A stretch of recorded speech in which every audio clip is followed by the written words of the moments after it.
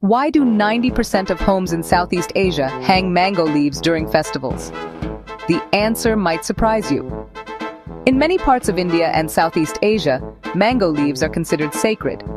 They're often used in religious rituals and hung at the entrances of homes during festivals. These leaves symbolize purity and protection. But there's more to them than meets the eye. Modern research reveals mango leaves contain powerful compounds like mangiferin. This compound boasts antioxidant, anti-diabetic, and anti-inflammatory properties. In Ayurvedic medicine, mango leaf tea is used to regulate blood sugar and improve heart health. So what was once a cultural ritual passed down through generations is now backed by science. Nature's medicine was right in front of us, hanging above our doors. Isn't that amazing? Why do 90% of homes in Southeast Asia hang mango leaves during festivals? The answer might surprise you.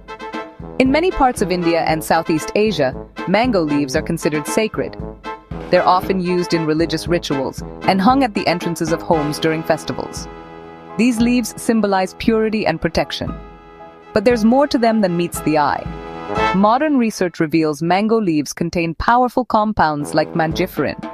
This compound boasts antioxidant, anti-diabetic, and anti-inflammatory properties. In Ayurvedic medicine, mango leaf tea is used to regulate blood sugar and improve heart health. So what was once a cultural ritual passed down through generations is now backed by science. Nature's medicine was right in front of us, hanging above our doors. Isn't that amazing?